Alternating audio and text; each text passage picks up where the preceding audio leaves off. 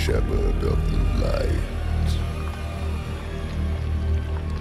After an eternity of vigilance, you are betrayed, and by your own flock. Pity. Now the wolf shall rise anew.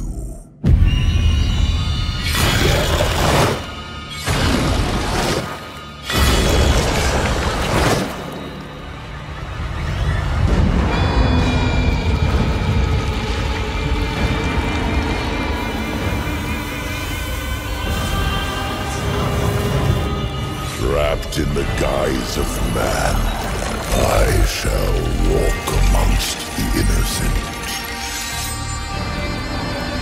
And there will be no salvation in the light.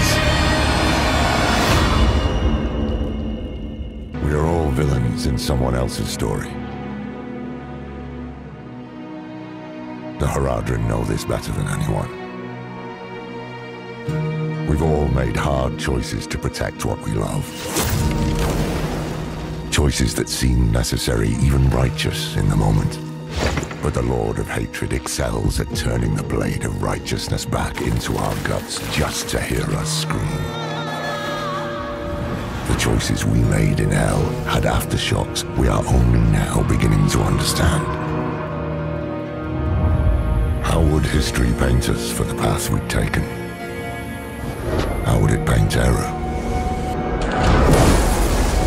Eru made his choice out of love and despair. I can hate him and still understand why he did it. And how it made him the devil's perfect tool. Another twist to the blade of righteousness. Perhaps Eru believed it was all worth it. The Hantu and the spirit realm were spared from Mephisto's touch. But that only meant they were cursed to watch the rest of the world wither.